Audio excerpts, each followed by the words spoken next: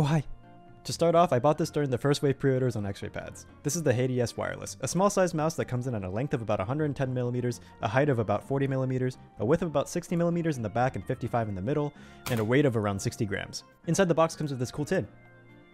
Oh yeah, and the mouse, an interesting braided paracord cable thing, some skins, some extra mouse feet, a brush for some reason, and the satellite antenna. The mouse sent with the first pre-order batch had a black PCB instead of the yucky green one that came with the review copies. Still has that LED that glows the G-Wolves logo. The logo also doubles as a battery indicator, which is kinda cool. The charging cable has a bendy area to make it so that you can use it without using a mouse bungee, which is a pretty clever way of making the mouse usable even when it's being charged. The wireless antenna, although being memed into oblivion, clears up desk space so that you don't have to have any more of that cable and dongle crap all over your desk.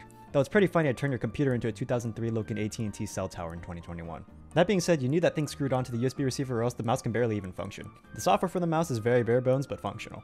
The battery life is good enough to get you through multiple days. I only really remember it getting close to dying once or twice during my testing. Now onto my experience with it. I've been using only this mouse for about 2 weeks now. For reference, my hand measures at about 20.5cm by 9cm. I play fingertip and I currently main the Final Ultralight 2 at 2100 DPI because I function entirely off of snorting gamer energy drink powder. For me personally, this mouse shape is almost perfect. Even though it's both heavier and shorter than the Ultralight 2, the transition was a super easy one. The included side grips initially felt too sticky and had this weird almost sweet smell that would transfer to your fingers, but both those problems were gone in after about a week. The mouse skates are incredibly smooth, probably some of the best stock feet I've ever used. Don't think I need to change them. The mouse 1 and 2 felt crisp with no real pre-travel. The side buttons had a good size and feel but sat up kinda high on the mouse, which might be weird for some people to use, but no real problems here for me. Here's a quick sound test.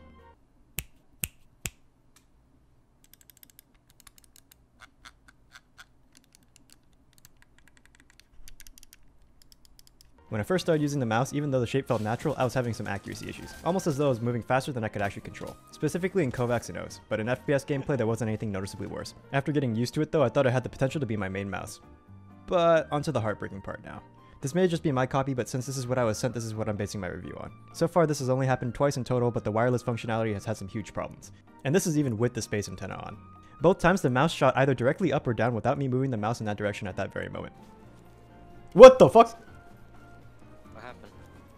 My mouse just, I think the wireless sensor fucked up.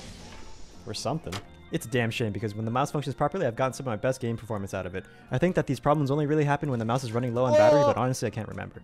Overall, I really wish I could have loved it, but those wireless issues made me want to spike the mouse through the floor and down into my neighbor's living room. Okay, bye.